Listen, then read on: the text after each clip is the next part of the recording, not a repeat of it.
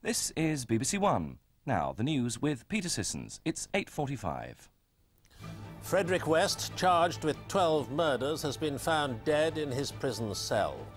The Gloucester builder was found hanging by prison staff. An inquiry has begun.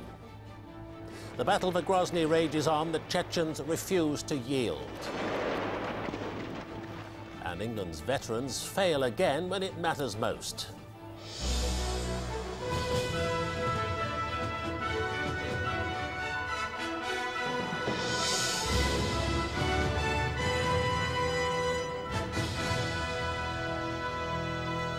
Good evening. Frederick West, the Gloucester builder whose home concealed 9 corpses, has been found dead, hanging in his prison cell at Winson Green Jail in Birmingham. He'd been in custody for nearly a year, accused of a total of 12 murders, and committal proceedings were due to start next month. His wife, who's charged with 9 murders, was told of his death this afternoon. Fred West was last brought to court in Gloucester in mid-December. He was due to reappear on January the 10th, and then again at formal committal proceedings in early February. This lunchtime at Winson Green Prison, prison officers found him hanging in his cell, according to prison service sources, from clothing fixed above the door. Attempts were made to resuscitate the man accused of the Cromwell Street murders, but a doctor certified him dead shortly before 1:30.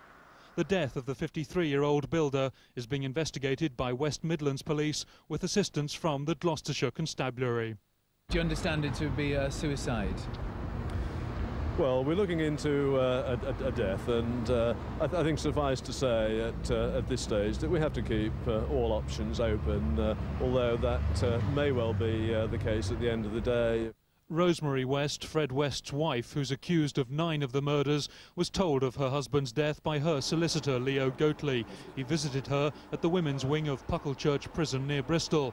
This evening, one of Fred West's brothers said he was very shocked by the news.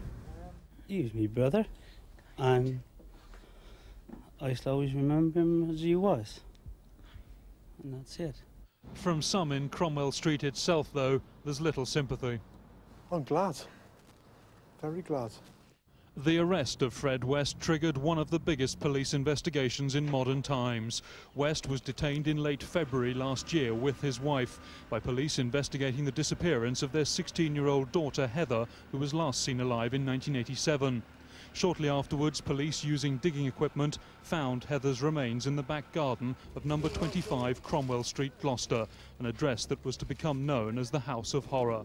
Within days, the remains of 2 more bodies had been found in the garden.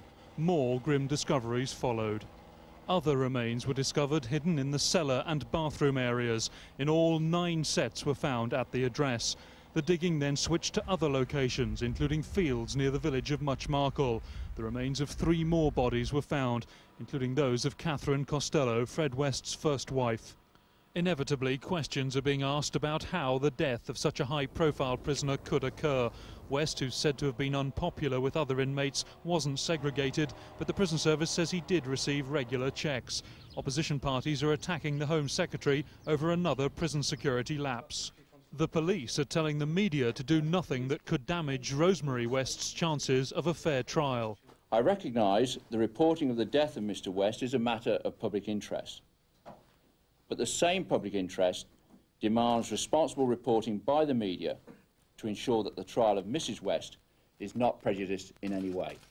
A post-mortem on West is being held tonight. It's not clear if he was a suicide risk. Indeed, when he appeared in court, he seemed relaxed. But now the man at the centre of a murder case that made headlines around the world is himself dead. Clarence Mitchell, BBC News. And our legal correspondent Joshua Rosenberg joins me now. Joshua, when a prisoner's being held on so many serious charges, would his suicide be counted a serious failure by his jailers? Well, certainly the death of any prisoner in prison custody is a failure and a very serious matter. It's not clear, as you say, how much of a risk he was thought to be, but short of keeping somebody under 24-hour guard, or perhaps, I suppose, issuing him with paper clothing, there's not a great deal that you can do if a man is determined to kill himself, as perhaps appears to be the case. Now, can the trials of Frederick West, who's dead, and his wife, who will stand trial, can they be disentangled? Will he himself now, in effect, stand trial posthumously? Well, we won't now have a trial involving the 3 murders that he was charged with alone, his first wife, his first daughter and the children's nanny. But Mrs. West stands to face the charges that she did, the 9 murders that she was charged jointly, and as we've heard, they should go ahead. Now, obviously, the jury will be very interested in what the Crown's case would have been against Frederick West, but the prosecution will have to prove, if the magistrate decides there's a case to answer, the charges against her in her own right if they're to get the convictions that they seek. Joshua Rosenberg, thank you very much.